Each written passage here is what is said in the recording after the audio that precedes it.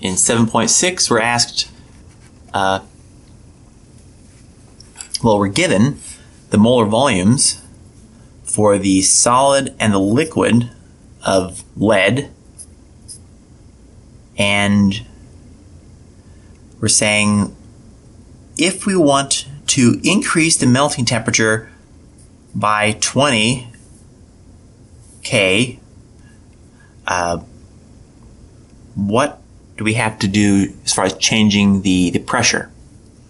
So this is going to be a problem in which we say we need this dP by dt, which again comes back to Clausius-Clapeyron over T delta V. Great. So to do this, we need to look up some numbers, in particular the latent heat of transformation.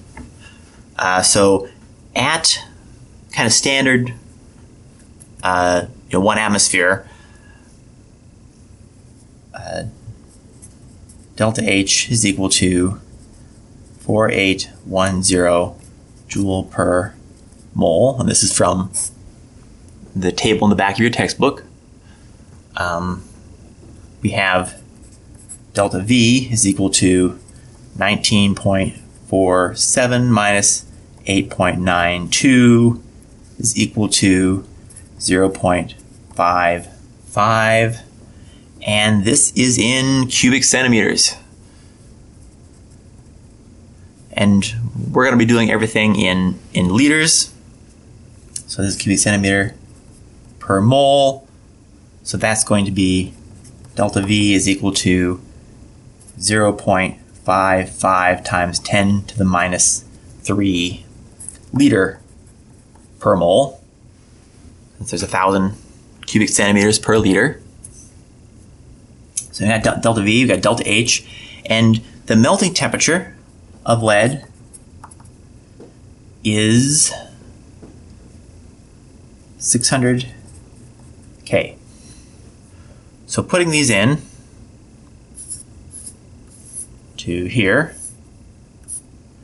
we get dP dt is equal to 4810. And look, this is joule per mole, and we're dealing with pressure and volume in terms of liters. So this has to be divided by 101 to convert from joule to liter atmosphere.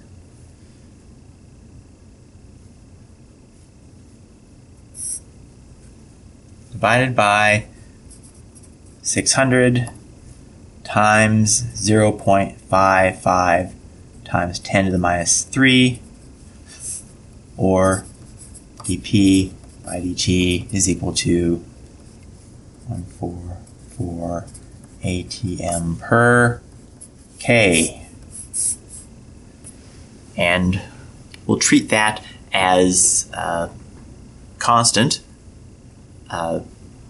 It's not really, but it's pretty close to. There'll be small deviations with small changes, and 20 degrees is not a big change. 20 degrees out of 600. So we can treat this as constant, which means that now we have delta T, so we can say delta P is equal to 144 times delta T 20, or delta P is equal to 2880 atm. So that's the change in pressure necessary to increase the temperature by 20 degrees.